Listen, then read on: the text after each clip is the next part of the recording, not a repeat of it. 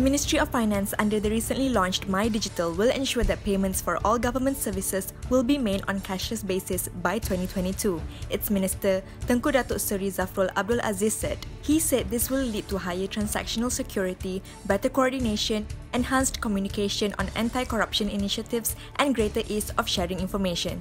As at the end of 2020, Tengku Zafrul said 60% of the government's total collection was through e-payment. So far, the government has pushed for digitalization on various ends, including modernizing the public service delivery and curb corruption, as this will reduce direct contact points between citizens and public officials. Tengku Zafrul said the government has shifted to electronic identification cards and biometric proof of identity for identification of citizens, expediting direct government assistance to ensure inclusiveness, accessibility, transparency, and accountability.